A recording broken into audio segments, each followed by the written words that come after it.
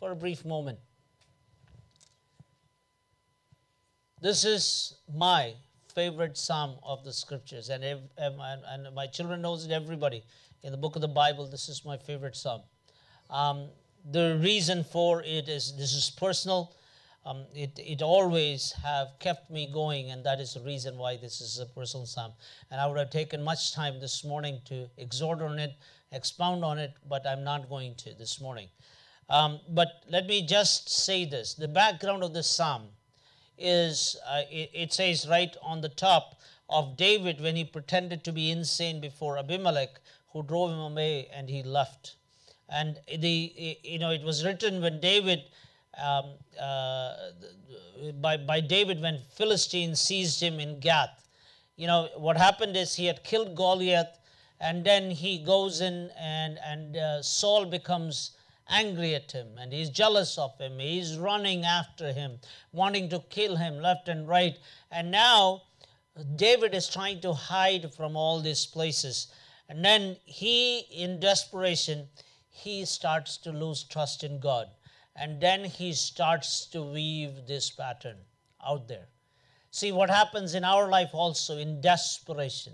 When things are going absolutely wrong, rather than going back and trusting more on Him, we start to lose our heart. And we are in despair, trying to find out where is God in this picture. So this guy goes in, and he goes to Ahimelech, the priest, and tells 4 lies in one sentence, and then tries to squeeze in, trying to get his men some showbread to eat. Remember, those are holy things that should not be touched by those people that have slept with women and all those. But he goes in and tricks the priest, and then he eats, he gets the showbread.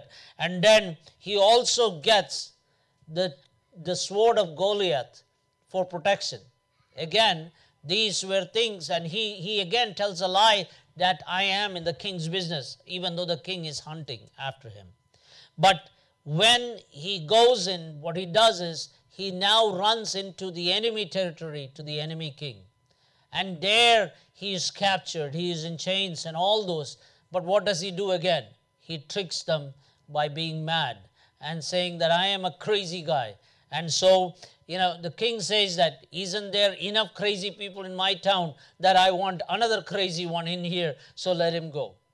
That is how he goes in. But then he goes into the cave of Adullam, and that is where he realizes his folly, and he writes this psalm. He bands together 400 of these young people that is with him, and he brings them together. So what I want to bring is a couple of things. David remembers in verse 4, it says, I sought the Lord and He answered me. He delivered me from all my fears. As Sister Mina said, sometimes we have bad memory of what we have done, God has done in the past. Remember, what God has been faithful in the past, He continues to be faithful in the future, no matter what the circumstances is. And then in verse 7, he says, the angel of the Lord encamps around those who fear Him, and He delivers them. He realizes and he says, God protects those who trust in Him. And then in verse 8 to 10, it says, taste and see that the Lord is good. Blessed is the man who takes refuge in Him. Fear the Lord, you His saints, for those who fear Him lack nothing. The lions may grow weak and hungry, but those who seek the Lord lack no good thing. David realizes he doesn't have to trick anyone. He doesn't have to do anything else, but God will provide.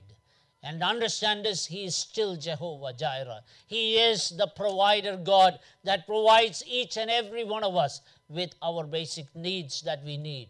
God will sustain us no matter what the situation is, no matter what the circumstances. And that is what has attracted me to this psalm. The fear of the Lord, you His saints, for those who fear Him lack nothing. And that doesn't mean all our wants. It means everything that we need, He provides. In the right time, in the right moment, He will provide. And then the thing that He says, He brings in all His band of people. And in verse, in chapter 34, verse 11 to 20, He is giving them a sermon. He's giving them a sermon. But these things, that it touched my heart. In verse 13 it says, Keep your tongue from evil and your lips from speaking lies. And verse 14 it says, turn from evil and do good, seek peace and pursue it. And 15 it says, the eyes of the Lord are on the righteous, ears are attentive to their cry. The face of the Lord is against those who do evil, to cut off the memory of them from the earth. What does it say? He tries and tells the people that take heed to your words. Let our yes be yes and our no be no. Let us be truthful in everything that we do. And then in verse 14, as he says that turn from evil and do good, seek peace and pursue it. Not only your words need to be true, your walk needs to be true.